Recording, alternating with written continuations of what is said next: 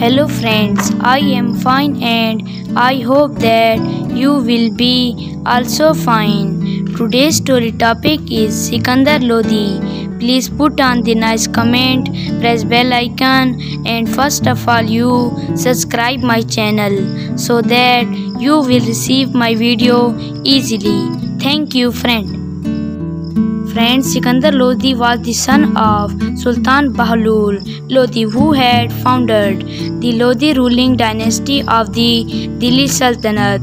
Sikander was a capable ruler who encouraged trade across his territory. He expanded Lodi rule into the region of Gwalior and Bihar. He made a treaty with Alauddin Hussain Shah and his kingdom of Bengal.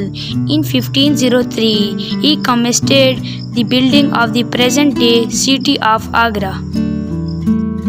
Friends, the newly crowned Raja Man Singh Tomar was not prepared for an invasion from Delhi and decided to avoid a war by paying Bahul Lodi a tribute of 8 lakh tankes coin.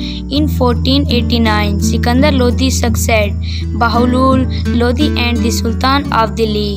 In 1500, Manasima provided asylum of the some rebels from Delhi who had been involved in plot to overthrow Sikander Lodi. The Sultan, wanting to pushing Raja Man Singh Tomar and the expanding his territory, launched a punitive expansion against Gwalior.